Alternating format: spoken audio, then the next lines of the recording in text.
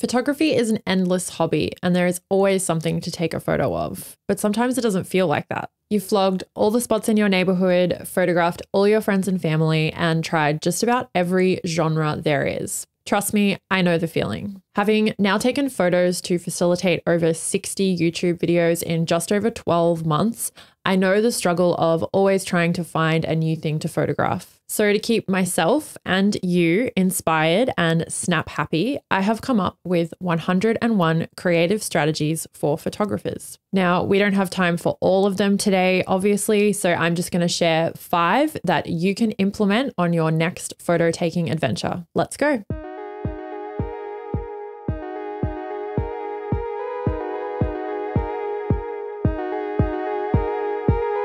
So like me, you probably have a million cameras and you are busy scouring Marketplace and eBay in hot pursuit of your next perfect camera that will change your photography forever. I know I do it all the time, but here's what you should do instead. When you finish watching this video, go and have a look at your collection and really assess it and go for the camera that you wouldn't normally gravitate towards. For me, this is my partner's Leica R4s, which to me is just a big hunk of heavy metal that I have to use the full capacity of my brain when I am operating that camera. And it's a brand that I am kind of known to loathe. I have been called Lucy Lumen Leica loather before.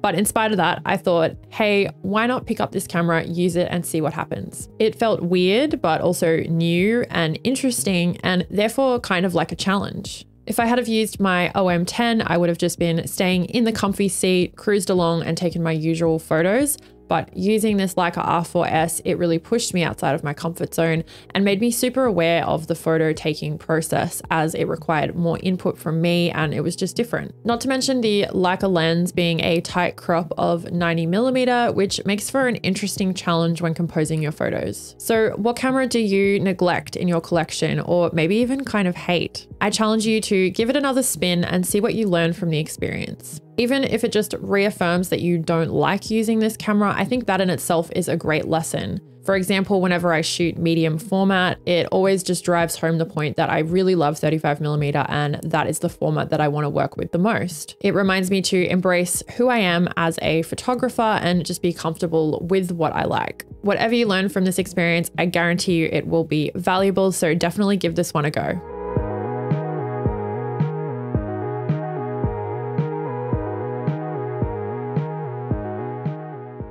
Never underestimate the power of repetition and consistency within any art form.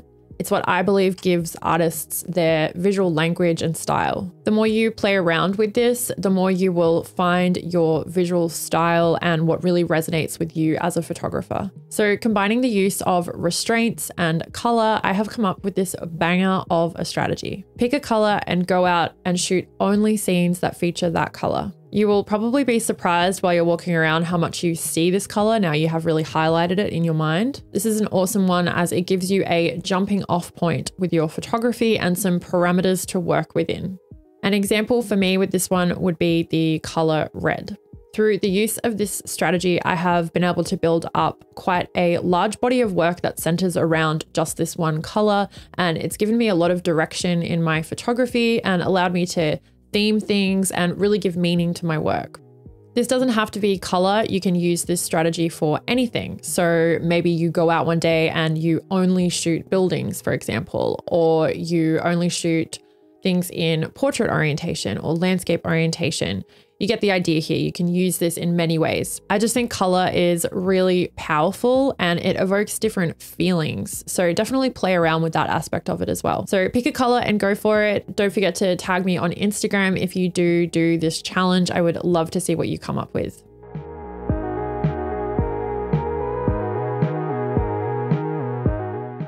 So as photographers, we do tend to be quite a nosy bunch naturally, but we can also get tunnel vision and just be looking in our regular spots. Personally, I think not looking up as a photographer is a total crime. For example, buildings look amazing from the ground level when you look up, and you can get so many different really abstract angles and compositions. There are also things like the windows of high-rises, which might have little things on the windowsills or people, details that you wouldn't otherwise see. There's things like power lines, of course, and bridges, overpasses. You get the idea here. So just don't forget when you are in a usual area or even a new area to look up and around and see what's there to be captured. So if you are enjoying these tips, you can get all 101 of them via the link that I have pinned in the comments below.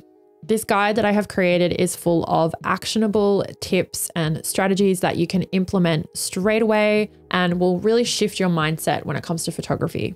It's cheap as chips and is a downloadable and printable guide that you can keep coming back to time and time again if you need to get some motivation to get out and get excited to shoot again, or you just want some inspiration. So check it out below for more info.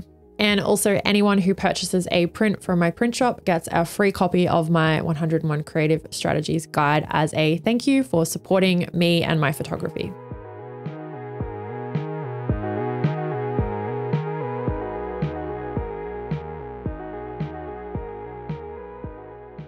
So it's no secret that I am a big music lover, and I really like to try and incorporate music into my photography where I can.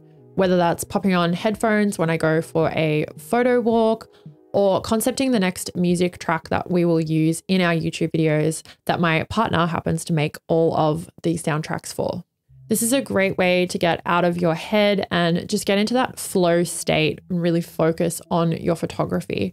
It's something that I used to do a lot before I became a mum. I would just put my headphones on and listen to a playlist, walk through the city for hours and just take pictures.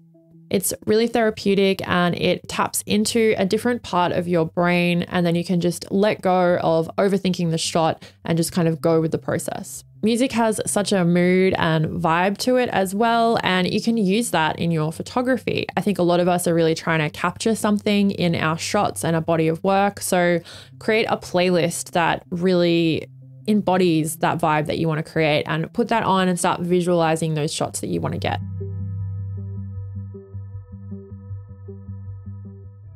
So retracing your steps can often just be seen as revisiting the same location again and again, but really you are challenging yourself to see things differently. This really is a chance to see that location in a new way. So go back there, look, what's different, what's new, what's changed? How can you approach it with a new lens, figuratively and literally? I know when I have been to a location with just a point and shoot, I am really excited to return with an SLR. And when I do, it may as well be a whole new location because I'm using different gear and getting a whole different look of it. I have a few of these spots myself, as I'm sure you do, and I hit them up when I know that I need a sure thing for a YouTube video or a film stock review. But when I return, I try and remember the shots that I have already taken, and I instead look for ones that maybe I wouldn't normally gravitate towards and think, how can I photograph this and compose this in a way that I still like and enjoy, and look for new things that have popped up in this area. It's easy to get habitual and stay in our comfort zone with photography. And most of these tips are really about challenging yourself and setting these little mini tasks for the day. I have so many more in my guide that is available below, and they're not all practical photography tips. Some of them are more on your mindset. So what do you think of yourself as a photographer? Who do you create for?